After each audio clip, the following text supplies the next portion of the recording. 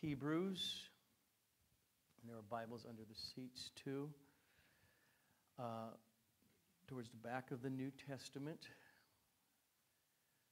Book of Hebrews, chapter 11.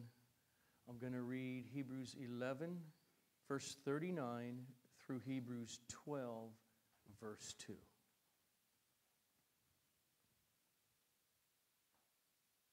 And all these, though commended through their faith, did not receive what was promised, since God had provided something better for us, that apart from us, they should not be made perfect.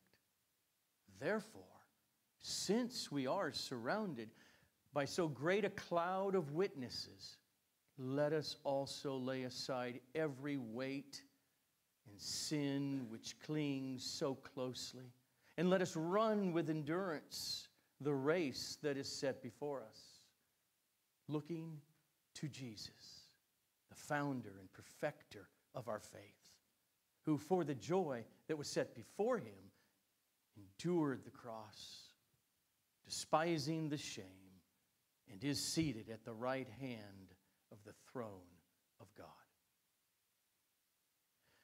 Blessed is the reading of God's holy, inerrant, infallible, gospel word, good news to our hearts and our souls as sinners. Let's pray. Father, beg that you help me teach.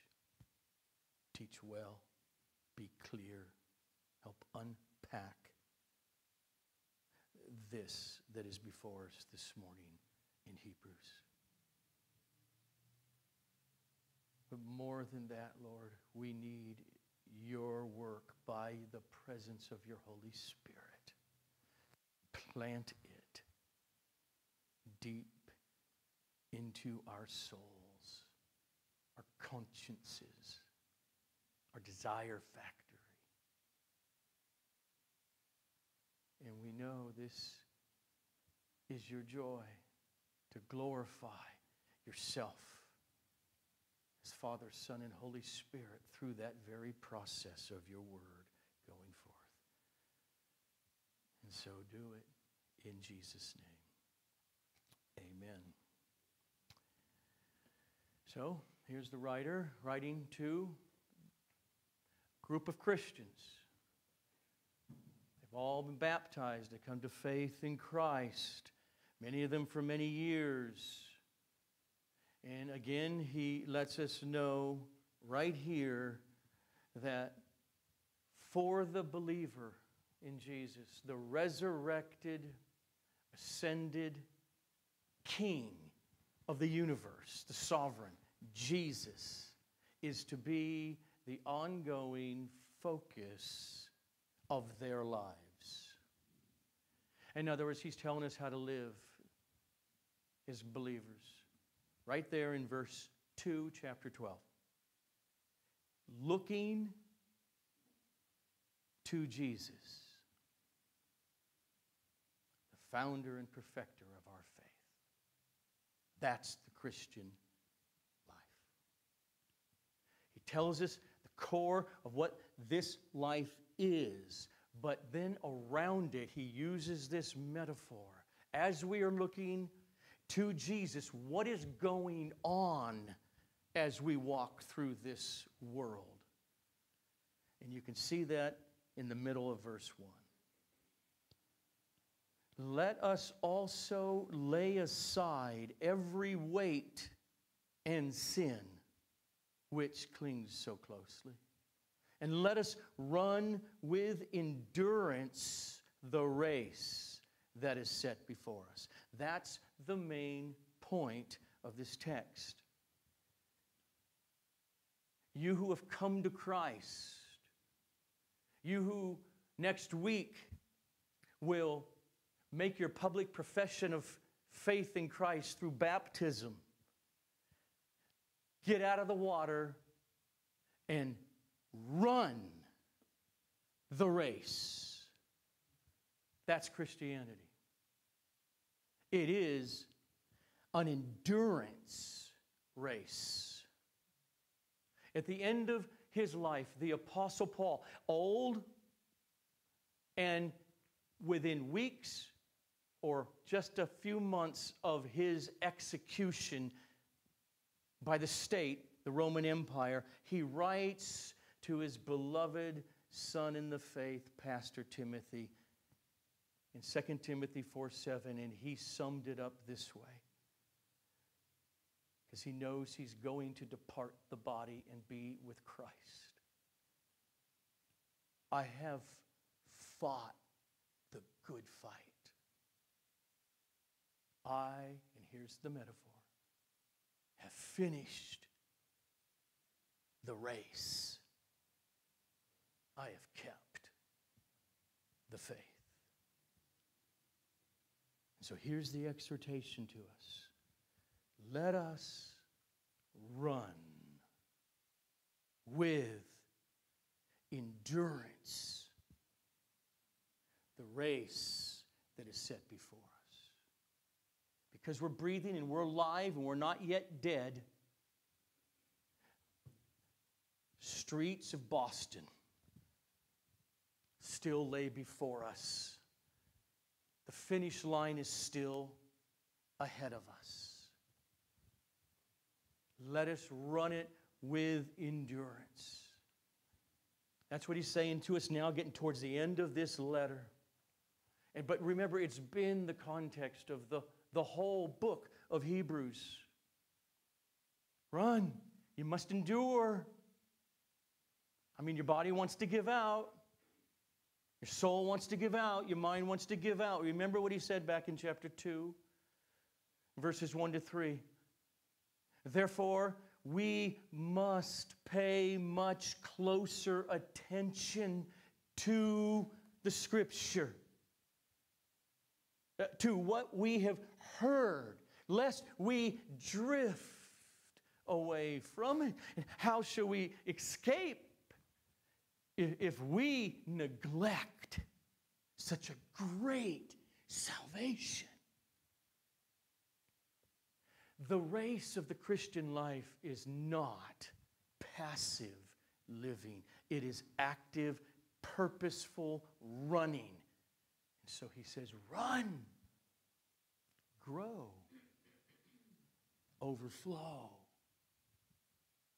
And so he says to us now in verse 1 of chapter 12, let us also lay aside every weight and sin which clings so closely, and let us run with endurance the race that is set before us. This has been the point of the whole book of Hebrews. Be vigilant, be earnest, endure, persevere, fight the fight of trusting in the promises that Jesus has purchased. That's the whole point of looking to Jesus. It's all based on Jesus, the sacrificial lamb, where God took our sins, not physically, but he considered them, that is, imputed them to the only perfect man, the creator of the universe, God without beginning, who became a human being, and he slaughtered him there on the cross. Why? Because of our sin, and it's paid for. It is finished. We sang it this morning. It's done. And so, through this life, run. It's a race. And it's filled with struggles like any marathon. Because it's a marathon, it's not a sprint. Run the race set before us. Run with endurance. It means bear up under what may come in that 26.2-mile marathon when your body and your mind want to give out. The word endure with endurance is the exact same word he uses for Christ right there in chapter 12, verse 2. Christ endured the cross. Because of Christ, we take up our cross and we follow him. And in following him, there will be much to endure. And so the text says, don't quit. Don't coast or drift away. Keep running. Now, in that run, notice what he tells us in verse 1 there. He's helping us run. Let us also lay aside every weight and sin which clings so closely. To lay aside means to take off. It's the same word they would use to take off your coat, to take off your clothing. Take it off. What's he saying? Anything, as you're running the marathon, that is going to impede your race, if you got a big coat on and some tight jeans on, take them off and put on shorts and wear no shirt or a tank top or something where you're free to run. Lay aside every weight. The New American translates that encumbrance. It's a weight that is trying to slow you down in the race. Just literally recently, I started, because when my exercise, I walk for like 2.5 to 3 miles kind of fast, and I'm in pretty good shape doing that now, and I read something, well, that makes sense, so I put a backpack on, and I put 15-pound weight, and I could really tell the difference.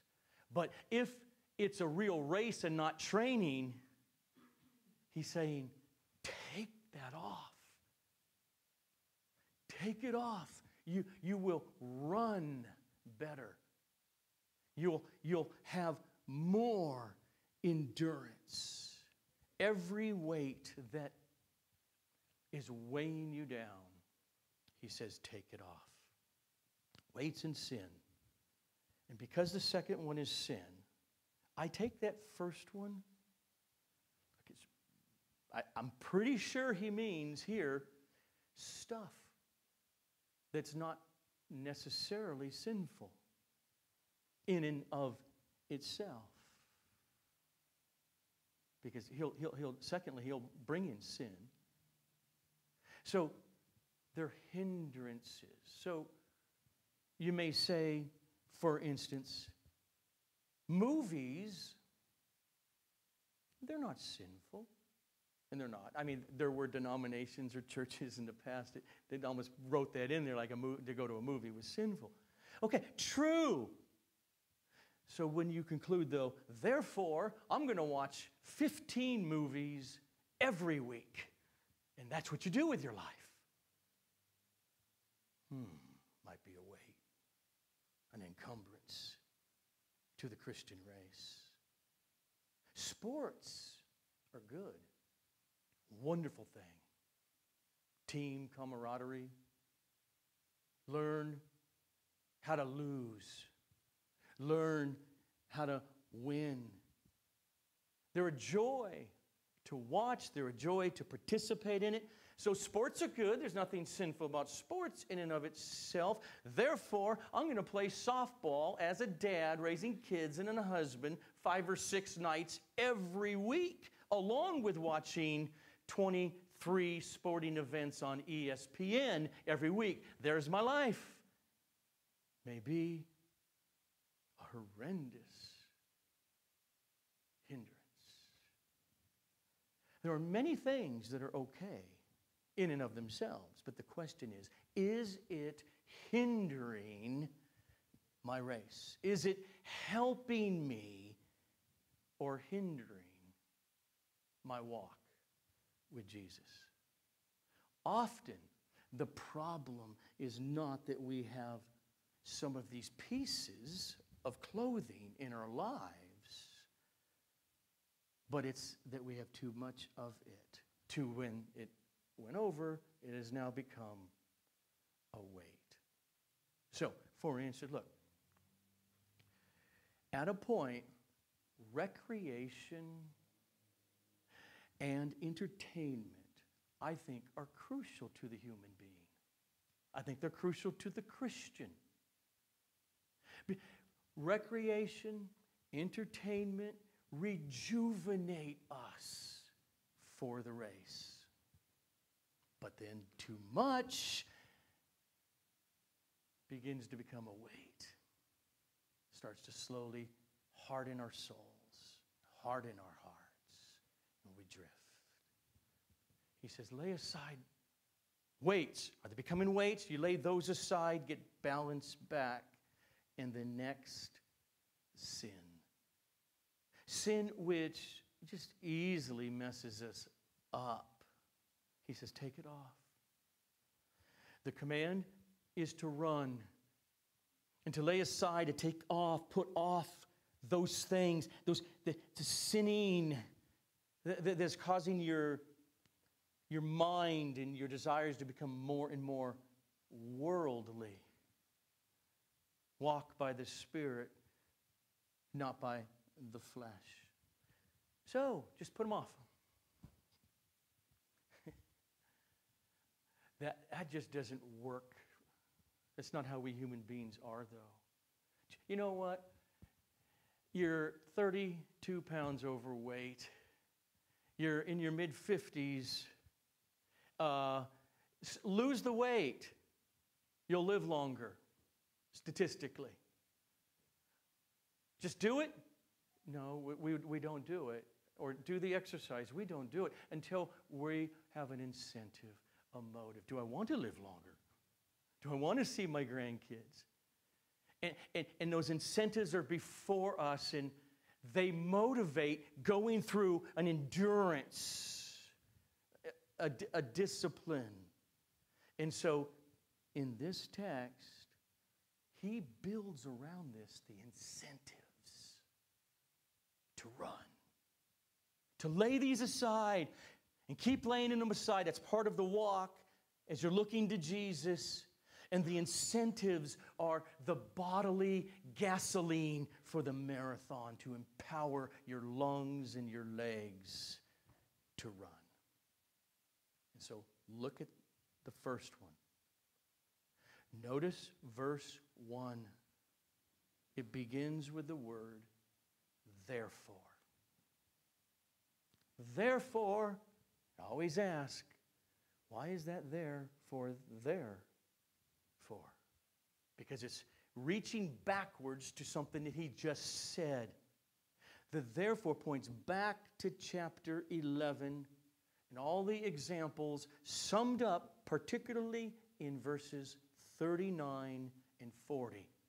And because of verses 39 and 40 of chapter 11, therefore, let us run. Hopefully we see it now. Let's read 39 and 40, chapter 11. And all of these examples that he has laid out throughout all chapter 11 of those who ran the fight of faith, and all these, though commended through their faith, did not receive what was promised, since God had provided something better for us, that apart from us, they should not be made perfect. Therefore, run. That's the flow. Notice, he said, God has provided something better. So if you're the original Christian, Jewish Christian he's writing to back there in the first century, about 62 AD, he says, he's provided something better for you and for me. And it goes for us today. Something better than what David got. Something better than what Abraham got. Something better than what Daniel and Jeremiah and the prophets got. Because, he says it, they did not receive what was promised. Why did they not receive what God had promised? He answers it right there at the end of verse 40. Because apart from us, Christians on this side of the cross now, they should not be made perfect. Apart from us. Okay, now, if this were inductive Bible study on Monday night, I'd say, go ahead. What's that mean? What do you think that means? Throw out options that, with the text and its context, wait, does it mean this? And that's what we do. Instead of, eating fish on Monday night, it's more like, let's keep practicing fishing, interpreting Bible. And if you have another one, I can only think of one option that makes sense to me here of what he is trying to say. And that is, he's saying all of God's people, from Abel to Noah, to Abraham, to David, to Paul, to Saint Augustine, to Martin Luther, to Jonathan Edwards, to Mrs. Smith, to that loved one of yours who has now died and is present with the Lord. All of God's people are to come into the fold, the sheepfold, through new birth, which brings, because they have faith. They come into faith in Christ. All of them are to come in before any of them experience the fullness of the promise, the resurrection of the body in the age to come. That's what I think he means. The saints that he laid out throughout chapter 11, Old Testament saints as our examples, all of them finished their race. They died. And they, since then and right now, are in a disembodied state with Christ. Like he'll say in chapter 12, we have come to the assembly of the firstborn, enrolled in heaven. That's where they are. A loved one who has died this last year, who was in Jesus, a believer in Jesus, is in that disembodied state. His point is, none of God's people gets the glory of the final resurrection until all have finished the race. They will not be made perfect without us. Then in the future, Jesus, he will come back. And all of the runners in Christ together will be raised imperishable and come into the perfection of the promised inheritance. All together. See, God has always had a people. He has a people. Many of those people have been born. And then were born again by the Spirit. Came to faith in Christ. And ran their race. And they died. Like chapter 11 people. Abraham and Noah. All of them. Throughout the last 2,000 years, Paul, C.S. Lewis, and Mr. Jones. And then there are many of God's people who have not yet been born. They will be. And they will be born again and come to faith in Jesus. And here we are this morning, those of us who love the Lord Jesus, who believe in this gospel. We're in the present as His people.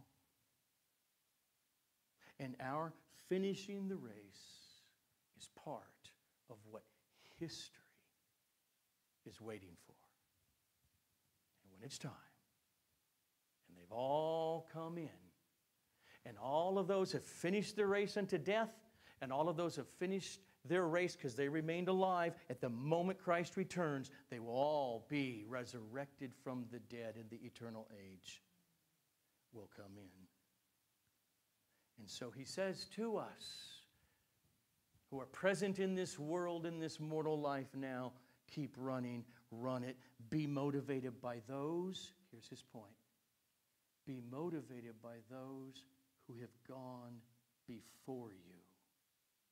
That's what verse 12:1 is saying. Therefore, since we are surrounded by so great a cloud of witnesses, therefore, let us run.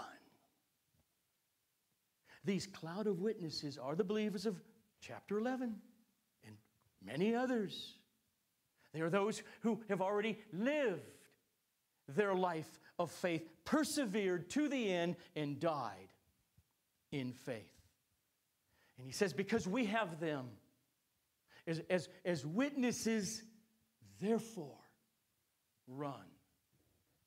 Persevere, endure. You see it? A nod. I got a nod. Okay, so in what sense are they witnesses? He's using it as a motivation. Now that word there from the Greek and translated into English, and in both, that word can mean either they are watching us from heaven,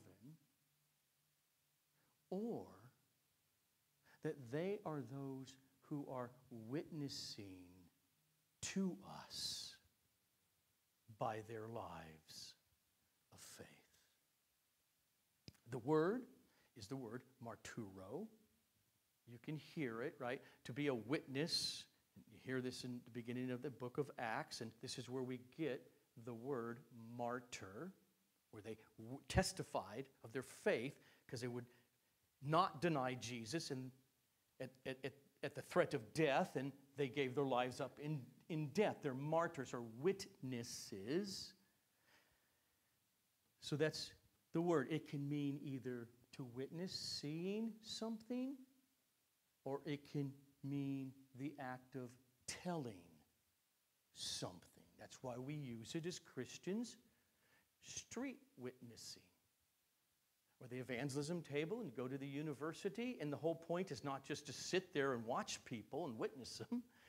It doesn't mean that. It means we're there to tell them the gospel, to bear witness to the gospel. So based on this context, I am persuaded what he means here is the act of telling.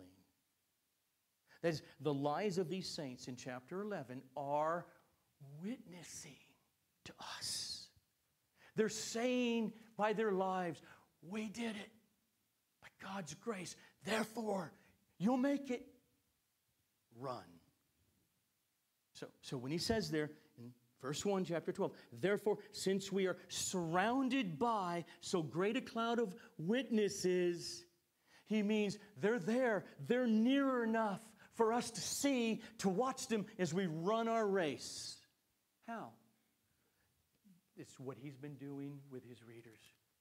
They have the same Old Testament book of writers that he's appealing to throughout chapter 11. And he's saying, here they are. Listen to their testimony. Here's their witness. Look to them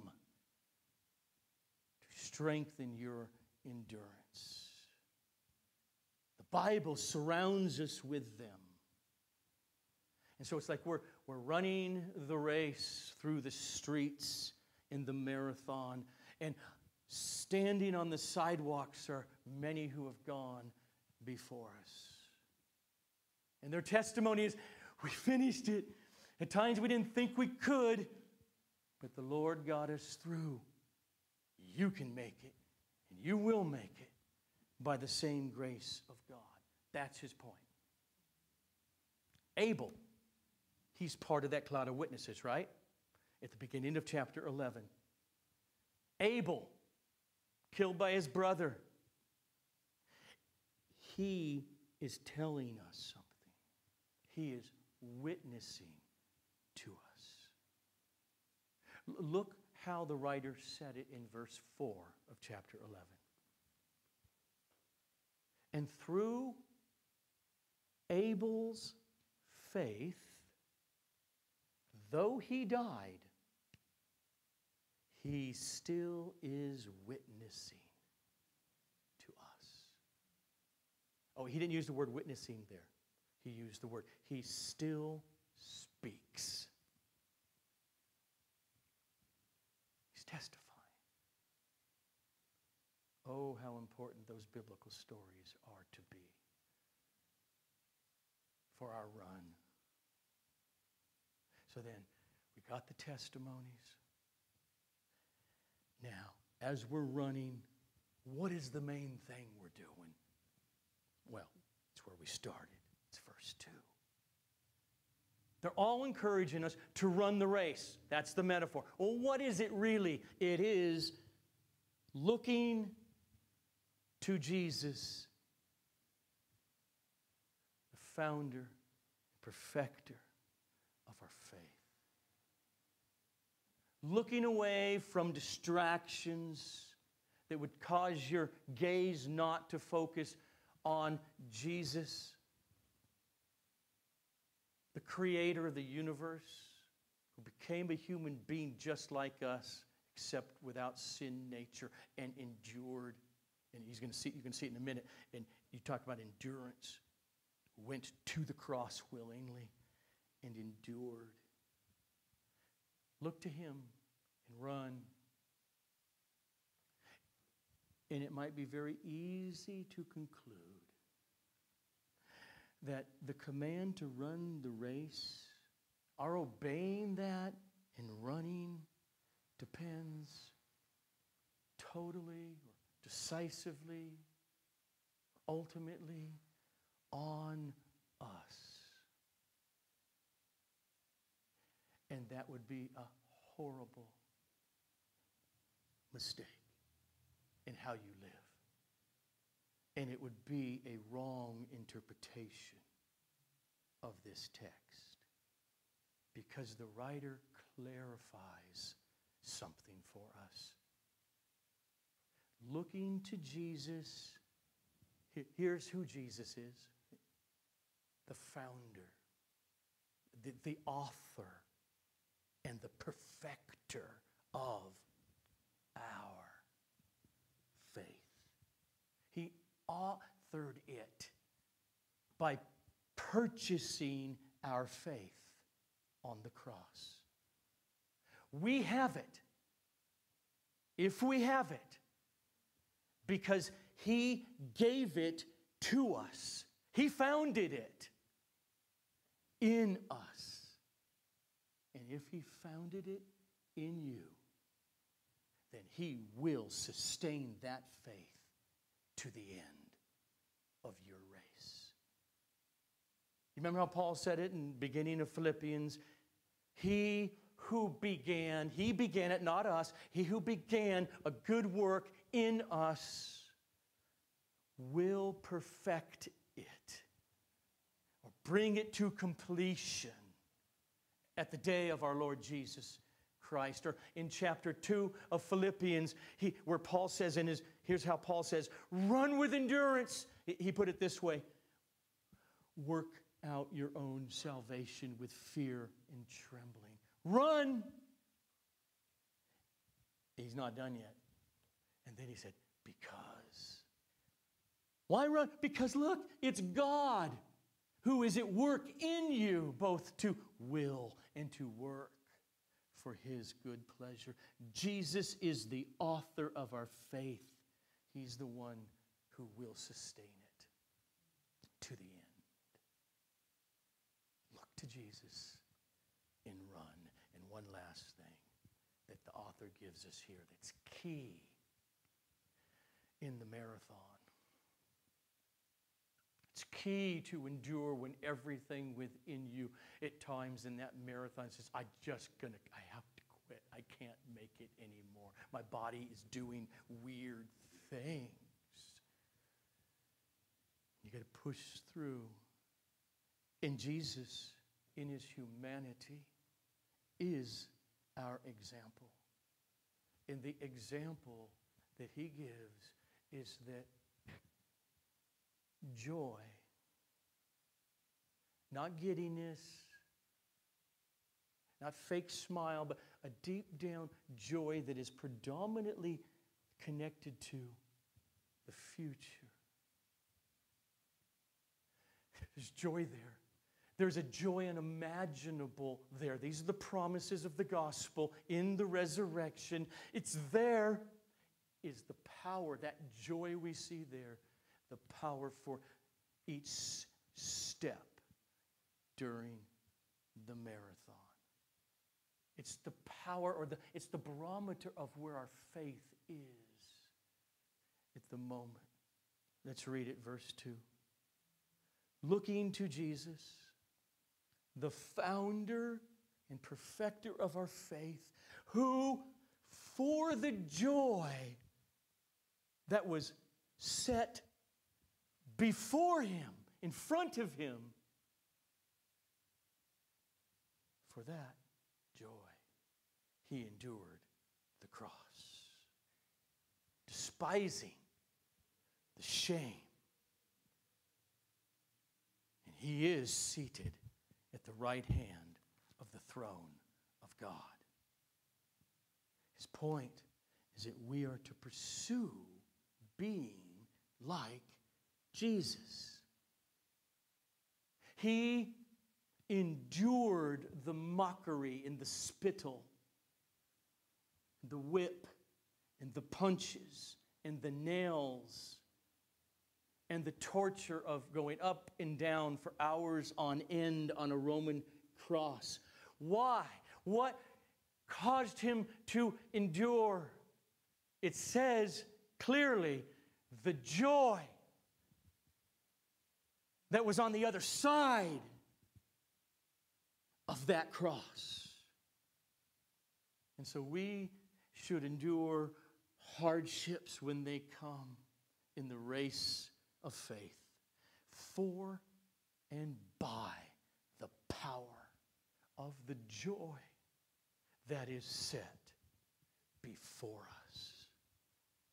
See, Jesus, he knew the torture, any of the experience of the cross was utterly unwelcomed by him in and of itself. Father, if there's any other way, there wasn't. But in going to the cross and bearing the punishment of God against our sins, the sins of others, not his own, he knew he would be raised from the dead in his humanity. And he knew he would ascend on high as sovereign. And he knew he would return one day to raise from the dead to everlasting joy all whom he's purchased by that cross. And that joy is what empowered him to go through the crucifixion. And we believers are to know what he purchased. We are to know those promises of the gospel of the future that are laid up in heaven as an inheritance, undefiled, kept there. We're to know them so intimately that they are the fuel of our lives now. When you know, I need endurance here. I need strength here. That's the endurance to get through the shame of Satan using our country and the doctrines that are out there. Say, you believe the Bible, all of it, on everything like sex and male and female, and that Jesus is God who became a human being and died for you, and unless you repent, there is an everlasting torment. Yes. That joy, no matter how much they shamed Jesus and mocked him or will shame you. As we read earlier this morning in this service, Jesus said, all the nations will hate you because of my name. That's the joy of the gospel that empowers the present walk and run now. So, what do? Same thing every week. Go on. Looking to Jesus. Hanging out prayerfully with Jesus. Communing with Jesus. Considering Jesus in his own struggles in true humanity, tempted in all things as we are. And let the promises of the gospel put into perspective your race. No matter what pain or disease or how your body is feeling on mile 21 of a 26.2 mile race, daily find your empowerment to continue by the power of the Holy Spirit, looking to Jesus. He went before you. He has been raised from the dead and ever lives to make intercession for you as he's seated at the right hand of God. And so I close with the words of our text. So let us also lay aside every weight and sin which clings so closely. And let us run with endurance the race that is set before us, looking to Jesus, the founder and the perfecter of our faith, who for the joy that was set before him endured the cross, despising the shame. And he is seated at the right hand of the throne of God. Let's pray.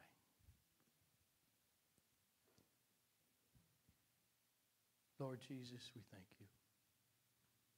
We know that you're not present here in your resurrection body, but you're ever present in the Holy Spirit. And Father, on this Father's Day, we thank you.